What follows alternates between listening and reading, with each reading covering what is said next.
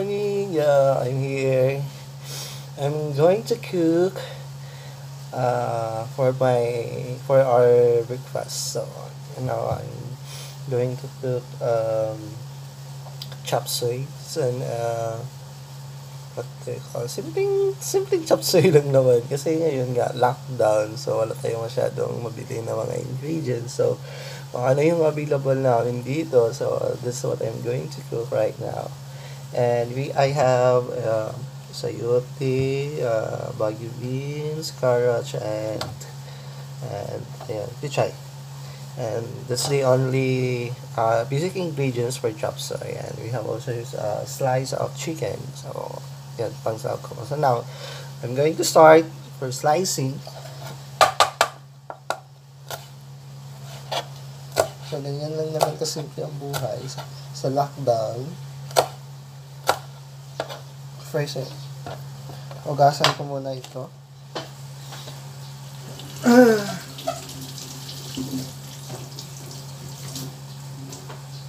Ayan. So, here I am again. I'm gonna wash my hands and everything. Something I've learned for this experience ng lockdown is matuto ka talaga mag-budget, matuto kang magtipid, matuto kang kung what you have is that what you have. It's what you consume. Yun din. No, kung anong meron ka, yun lang din ang kakainin mo, kung anong available na food. So, yun lang din. Kasi nga, maliban sa wala kang stock sa bahay, at the same time, wala ka rin pera na pambili kasi nga no work, no pay. Since na lockdown tayo ngayon, whole area ng Pilipinas, so yun, apektado yung kabuhayan natin, ang source of income natin. Kaya ayun, so I must kailangan natin magtipid. And so sa mga realization ko this time is huwag sayangin ng mga bagay-bagay, lalo na mga pagkain ngayon, kasi darating din talaga ang panahon na mahihirapan tayo when it comes in foods. So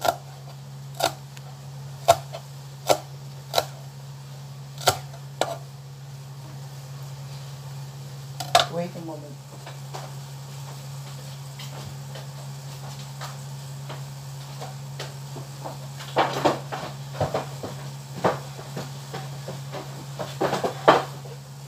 So, I bring some here. Ayan. Para I feel comfortable. So, at the same time, makita nyo ako sa camera. My God, nawala yung slicing techniques skills ka.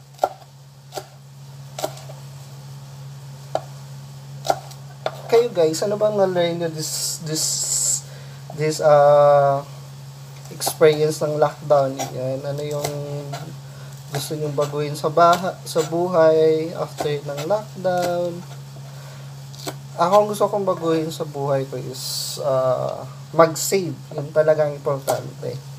Kasi hindi sa lahat pala ng panahon talaga na na maganda yung sitwasyon, maganda yung panahon, maganda yung pagkakataon. So may mga pagkakataon talaga na mahirap, na kailangan mo talaga ng ganito. For example, ng ganito, ito biglaan to, no? We never expect this kind of scenario sa buhay natin. Kaya, yun, maraming taong nahihirapan. Isa na ako doon kasi nga walang ipon.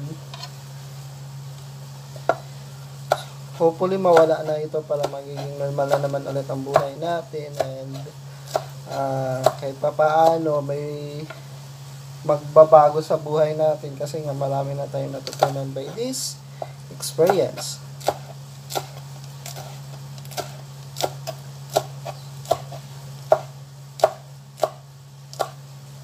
Dami ko palang anuhin.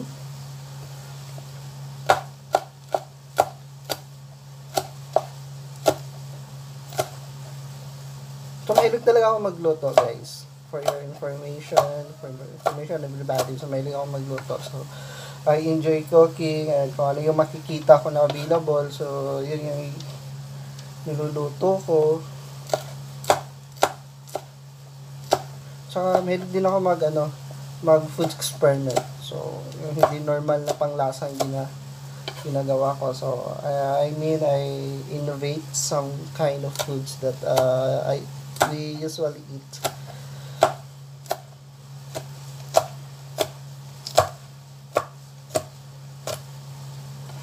Ano na ba? Okay. Nasa 5 minutes na tayo. And for now, so hatiin lang natin to kasi konti lang man din kami magkain dito. Actually, biglaan to nandito ako sa bahay ng kaibigan ko kasi nga, nangyari. May mga bagay-bagay na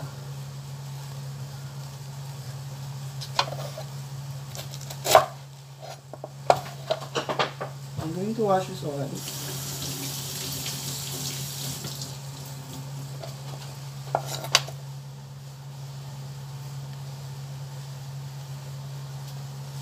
Namiss kong gumala sa mall, namiss kong gumala sa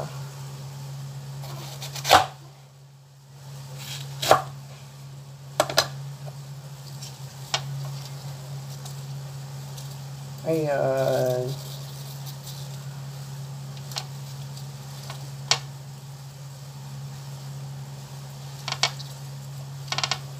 Alam ko guys, marami kayong na-miss na mga bagay, lalo na yung mga bagay na gusto nyong gawin sa buhay. Ang gumala, ang kumain sa labas, ang mag-milk tea.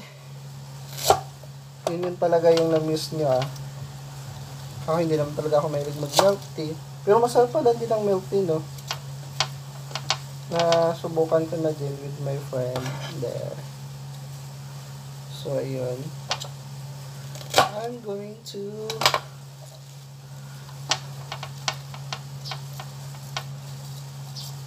ang itong nangyari sa atin ngayon sa bagong-bago ito sa atin.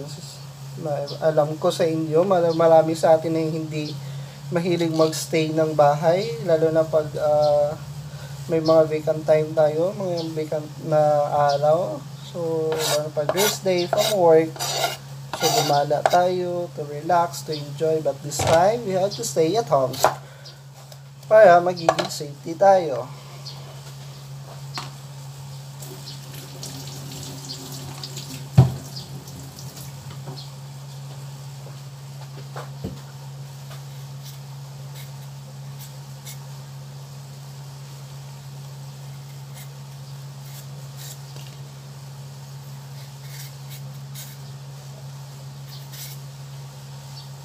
Ay, nako.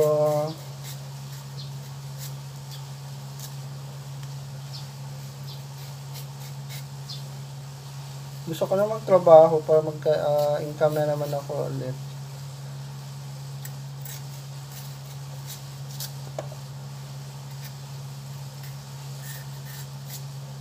Ilang minutes na ba? Kasi nakausap. Tapos tulog pa ang mga tao dito sa bahay na kung saan ako pumunta kahapon. Dito pala ako sa bahay ng kaibigan ko sa Dunya Soledad. So ngayon, tulog sila, ako na lang muna magluluto.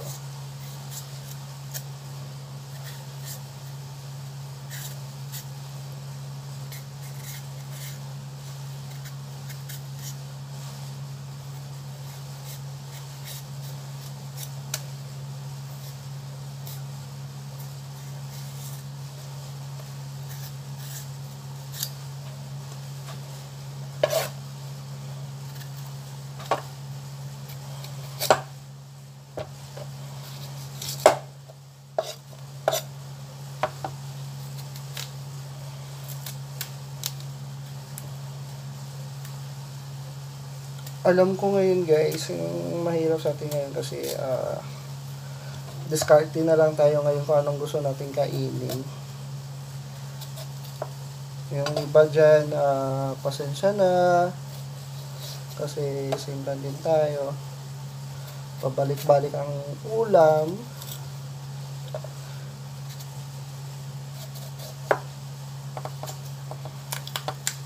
why.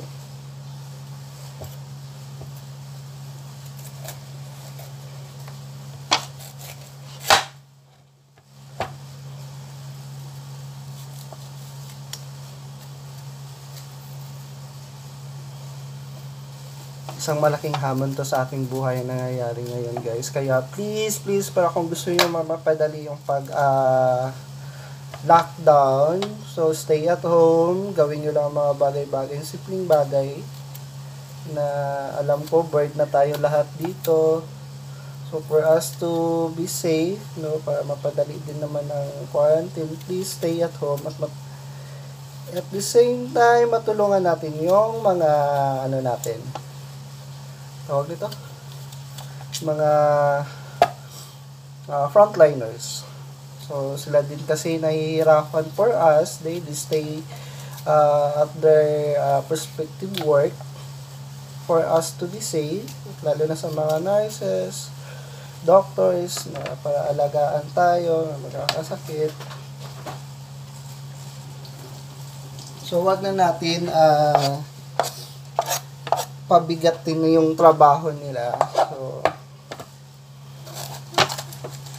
and to those who are exposed na sa travels and nagkakaroon na kayo ng symptoms for tawag nito COVID-19, so please be honest to your travel history para maano kayo, para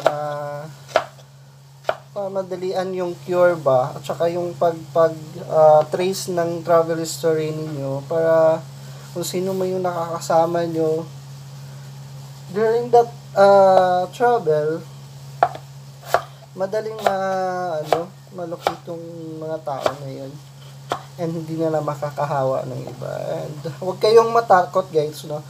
Ito yung masabi ko sa mga nagta-travel na may history ng travel at saka may symptoms naman. Huwag kayong matakot na sabihin ang totoo. Kasi at the same time, no, gusto lang din nila na sa mga doctors na ma-secure yung mga family ninyo, no, sabihin yung totoo. At the same time, no, huwag kayong matakot na husgahan kayo kasi lahat naman talaga ng tao, possible, pag hindi tayo mag-iingat, possible naman talaga magkakaroon tayo ng COVID-19, maging positive tayo. Kaya huwag kayong matakot, lahat naman din tayo, no? Huwag kayong matakot na husgahan kasi sa totoo lang, wala namang talagang manghuhusga sa inyo. Feel nyo lang yan na may manghuhusga, may matatakot sa inyo. Oo, katakot-takot naman din talaga kasi siya. Kasi nga, una, that virus is grabe talaga siya maka-trigger sa katawan natin, sa health natin. Pangalawa, takot talaga tayong mahawaan. Kasi nga, ang pangatlong sagot doon, wala pang gamot sa virus na yun. Kaya, dobling ingat lang talaga ang gawin natin ngayon. Hindi kami takot doon sa mga taong yung gusto kong klaruhin doon, no? Hindi kami takot sa taong nagkakaroon ng virus, nagkaka-positive ng doon kami takot sa virus kasi nga, no, yun yung kalaban natin na hindi makikita. Lahat tayo ng mga tao dito, yun yung kalaban natin ngayon. And yun lang masabi ko. So please be honest to your travel history para safety ang lahat. So hindi ko to siya uubusin sa marami naman talaga. Isa kang kunti lang din kumain ng mga gulay kasi may dalawang bata dito kami na anak ng kaibigan ko. Hindi na sila madalas kumain ng gulay. Kaya ito na lang muna. Kunti lang. Pero parang marami na ganito.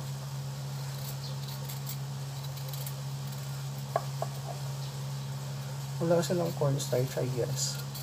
Ano bang meron dito?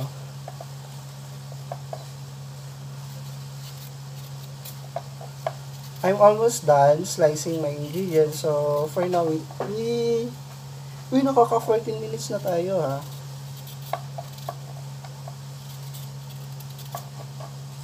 So I'm going to edit this one later sa mga videos na to.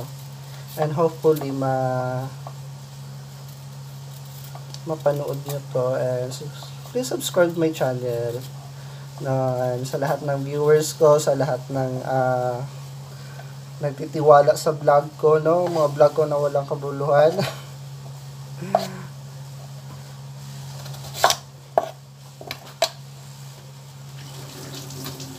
Please subscribe my channel, no, and click the red button below for more updates. Sorry.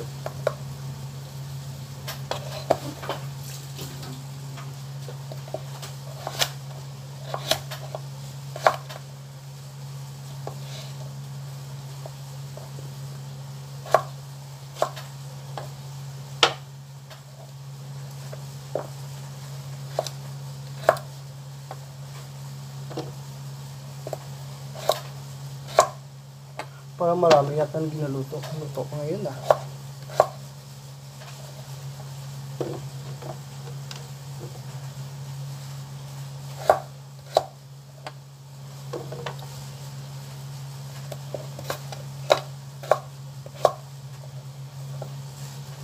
Woo!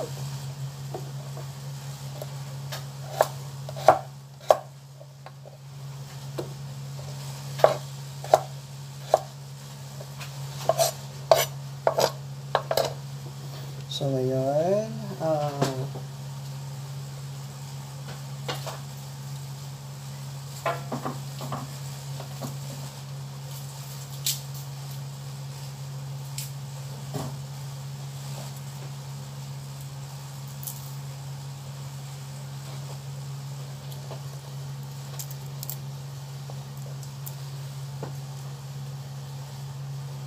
so guys, please do pray, no, magkaisa tayong manalangin.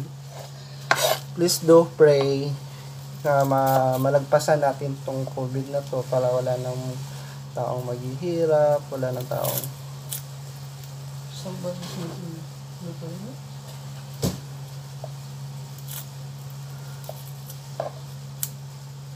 kasi nga, di ba, pag nahihirapan na tayo, mas lalo tayong nahihirap, at mas magtagal pa to, mas lalo tayong mahihirapan. Kaya please do pray.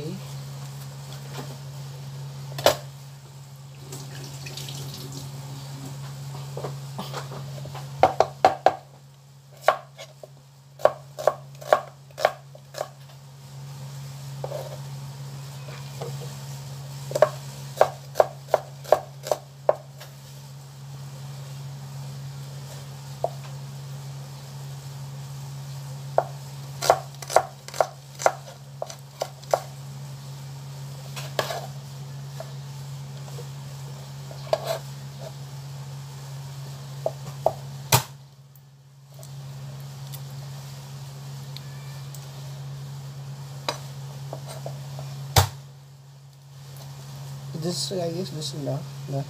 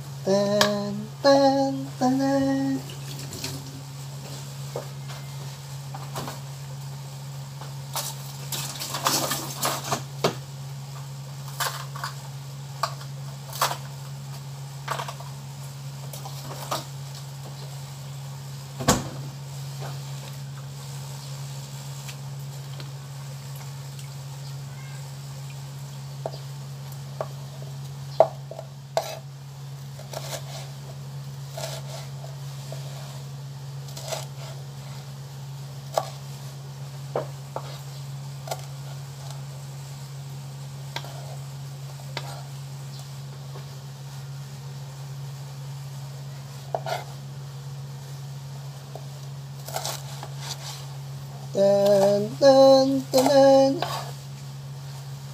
okay, I'm done. So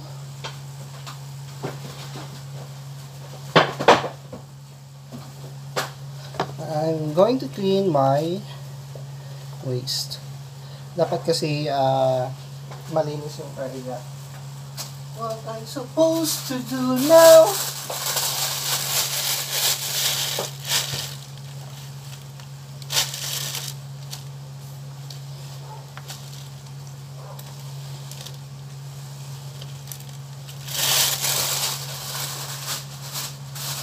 I'm almost done.